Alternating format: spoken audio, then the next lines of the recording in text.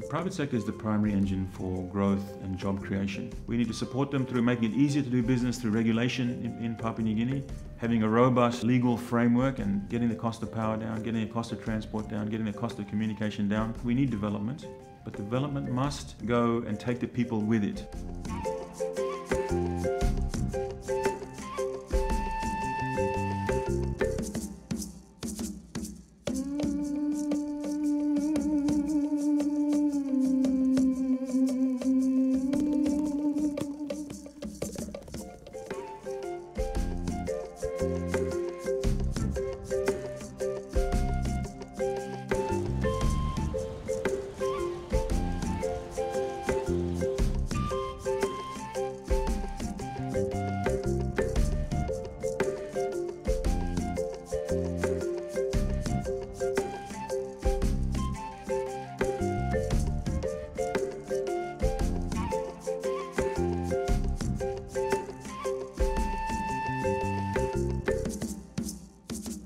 In PNG in particular, the key projects at the moment under the business law reform work, competition work, and we're also re-engaging with government in SOE reform and PPPs, public-private partnerships.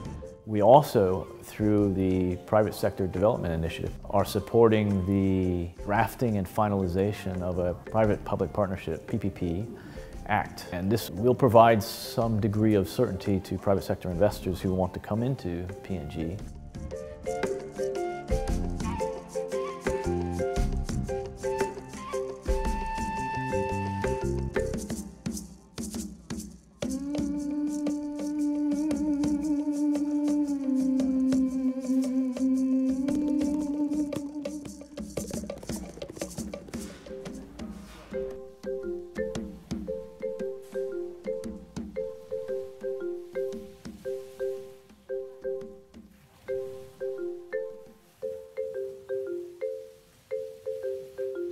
Government is in the business of empowerment and creating the circumstance for businesses to flourish. As much as possible, where it's commercial, we invite and engage with the private sector and let them deliver those services.